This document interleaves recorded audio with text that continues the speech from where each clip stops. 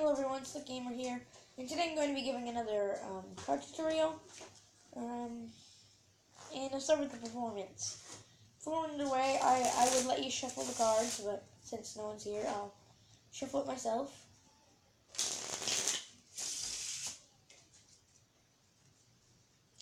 There we go. Now I'll have you select a card. This one. Okay, let's bring that to the top, and here's your card. It is the 10 of Hearts. Now, I'm just going to put this into the middle.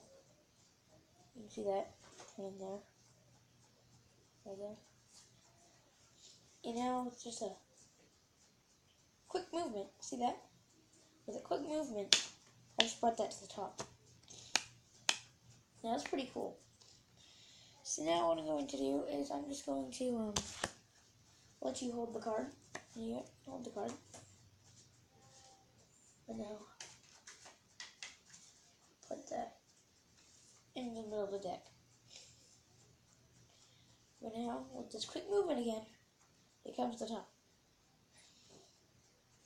Now how about this? This would be something. I'm going to put this on the bottom of the deck. But yet, still comes to the top. I'm going to stick this in the middle. You can see that going in. Right there. Okay, I'm going to stick that in the middle of the deck. And now if I can make this come, that'd be something, right? And I did. Okay, now for the tutorial of that trick. What you're going to need is to just shuffle the cards and then have the spectator pick one. Okay, once they pick one, let's say they pick this one, they can pick any card. Doesn't have to be forced, like the last trick. They picked, in this case, the 7 of Spades. I put that on top. And now what you're going to need to do is not let them see the card. You tell them to tap on a card, any card, to tap on this, and then you put it on top. And now you're going to grab 2 cards and make it look like one. How you're going to do this is you're going to riffle down the back. You're going to push the cards, see? You're going to push the cards off a little bit. Then you're going to riffle down the back until you feel 2 cards, and then you're going to flip it over like this. And then you're going to put it on top. So now they think, so now this is their card instead of the card they actually choose. Okay? And now you're going to put it in the middle, the top card, which is not their card, the 7 of Spades, and there. And you say, oh, it's just a quick movement. It comes to the top, although you don't do anything. And now, you probably saw what I did in the second part, but the spectator wouldn't. But what I did is I just did a move called the Marlowe tilt. You probably saw me do this a little bit. But what you're doing is you're just pulling up, okay? You're just pulling up this card and grabbing it there. But from the front, it looks really good, and it just looks like this.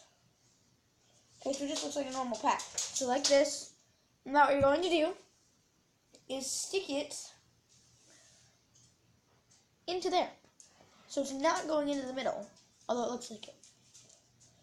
So now when you're just going to do another double lift, like I showed you before, and show them their card is coming to the top.